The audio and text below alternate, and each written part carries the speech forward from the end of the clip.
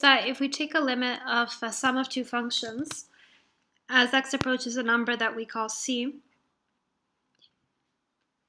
we can take the individual limits of the functions and just add them together.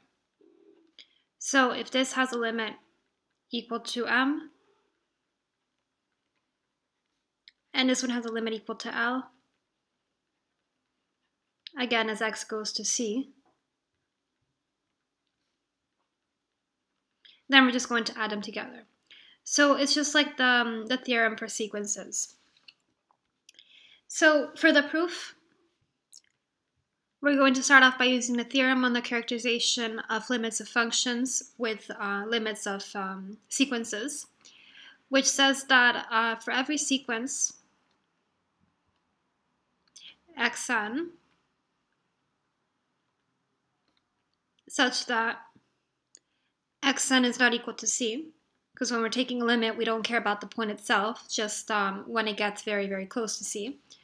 We can say that instead of writing it out this way, that the limit as x goes to c of f is equal to m, we can say that when xn approaches c, then f of x approaches m, and also g of x approaches L.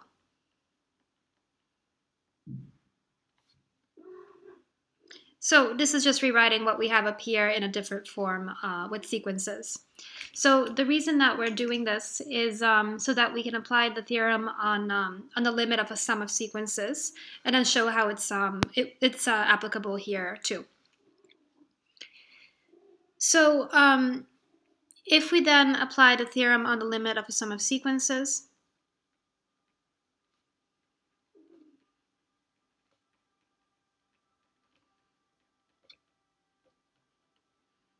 we can say that assuming that we don't have an indeterminate form, so indeterminate form in this case could be something like plus infinity and minus infinity, which is just inconclusive, so then we wouldn't be able to actually get a result from this.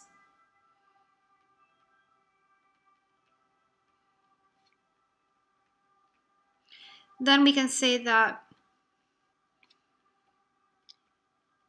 if we're adding together the two functions, and here I just forgot to write the n here.